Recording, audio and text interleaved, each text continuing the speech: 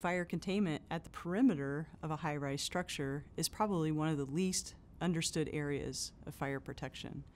And the problem is that when you have a fire in a high-rise structure, you have occupants that are up 15 stories, 20 stories, and their means of egress is limited to elevators and stairways.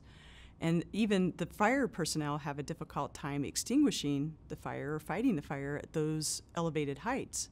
And so I think it is extremely important that we think about the life safety systems that are available that actually work and help contain the fire to the room of origin. I mean, we're depending upon not only the architect to be able to design these systems properly and safely for the occupants, but we're also depending on the fire inspection, the code part of it, being able to inspect these life safety systems to make sure they're installed properly. We have a very good understanding of what works and what doesn't work. And I think that our alliance with the third-party testing labs and being able to develop new systems, and we're talking about systems that not only provide this life safety, but also give the architect the flexibility to design aesthetically appeasing buildings that are safe.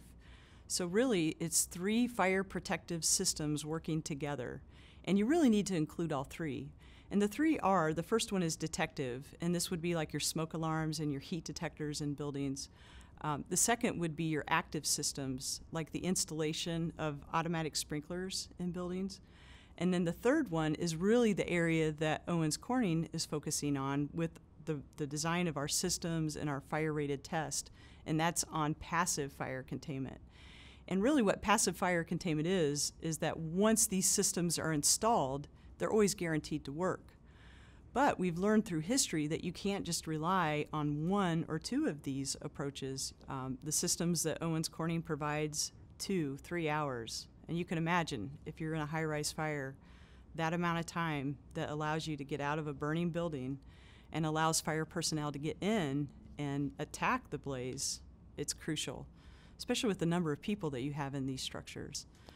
At the end of the day, the building's going to be beautiful, but if there's an event such as a catastrophic fire, that's when these components, these systems have to really kick in and work, because the public's depending on that.